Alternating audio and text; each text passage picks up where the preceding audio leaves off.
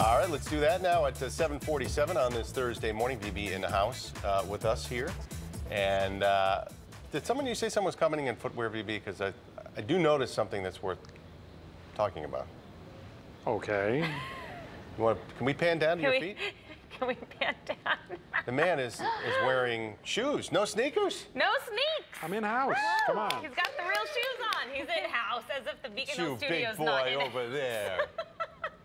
You're such a How do big they boy. feel?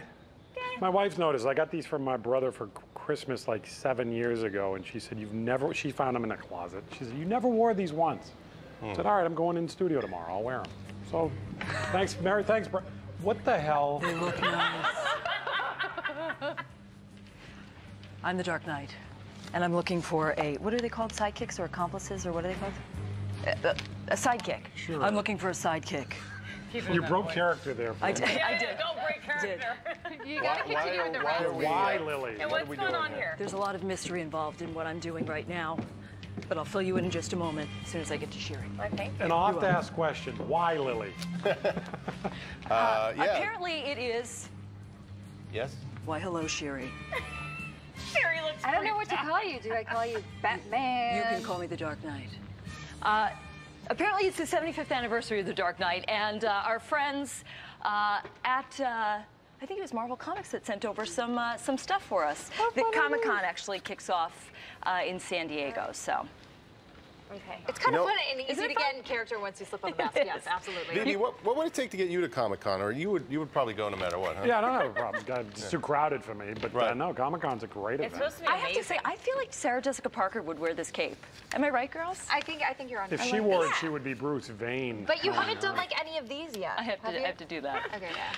I just love VB saying, what the hell, the minute he sees you. Lily on the loose. He says the that to me concept. every day, though. Yeah, but the concept of you, Lily on the loose, is outside of the Not building. in the I'm building. not in favor of All right, inside. fair You're enough. on the loose. You stay in a cage, Lily. All right. No. Can we talk about Market Basket for a second? Because, Gene, I think you'll like this one. Okay. Arthur T. has made an offer to buy out the other side now and take control of the company. Mike and Weymouth said, so how did Arthur T. deliver his buyout proposal? Did he leave it on Arthur S.'s porch under a steaming bag of poo?